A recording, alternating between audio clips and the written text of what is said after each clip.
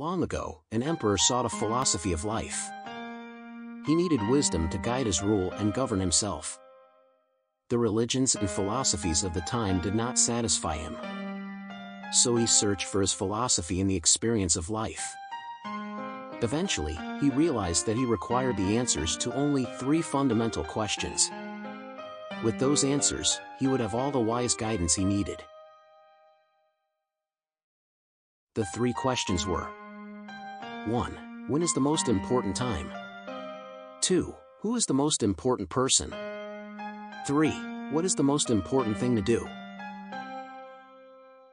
We all know the answer to the first question, but we forget it too often. The most important time is now, of course. That is the only time we ever have. So if you want to tell your mom or dad how much you really love them, how grateful you are for them being your parents, do so now. Not tomorrow. Not in 5 minutes. Now. In 5 minutes it is often too late. If you need to say sorry to your partner, don't start thinking of all the reasons why you shouldn't. Just do it right now. The opportunity may never come again. Grab the moment.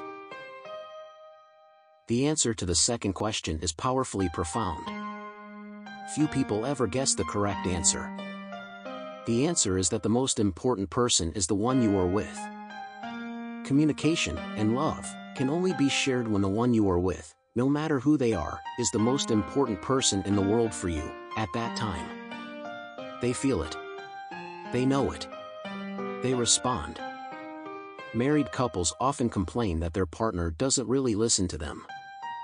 What they mean is that their partner doesn't make them feel important anymore. Divorce lawyers would have to look for other work if every person in a relationship remembered the answer to the emperor's second question and put it into practice. So that no matter how tired or busy we are, when we are with our partner, we make them feel as though they are the most important person in the world. In business, where the person we are with is a potential customer, if we treat them as the most important person for us at that time, our sales will go up and with it our salary. The emperor in the original story escaped assassination by fully listening to the advice of a small boy on his way to visit the hermit. When a powerful emperor is with a mere child, that boy is the most important person in the world for him, and saves the emperor's life. When friends come up to me after a long day to tell me about their problems, I remember the answer to the emperor's second question and give them total importance. It is selflessness. Compassion supplies the energy, and it works. Most of the time in your life you are by yourself. Then, the most important person, the one you are with, is you. There's plenty of time to give importance to yourself. Who is the first person you are aware of when you wake up in the morning? You. Do you ever say, "Good morning, me"? Have a nice day. I do. Who is the last person you are aware of when you go to sleep? Yourself again. I say good night to myself.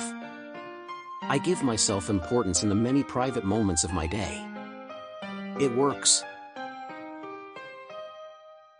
The answer to the emperor's third question, what is the most important thing to do, is to care.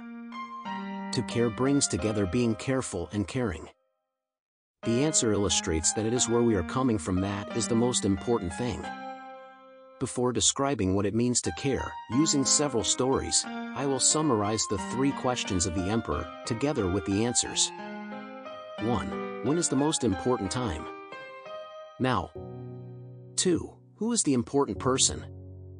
The person you are with. 3. What is the most important thing to do? To care.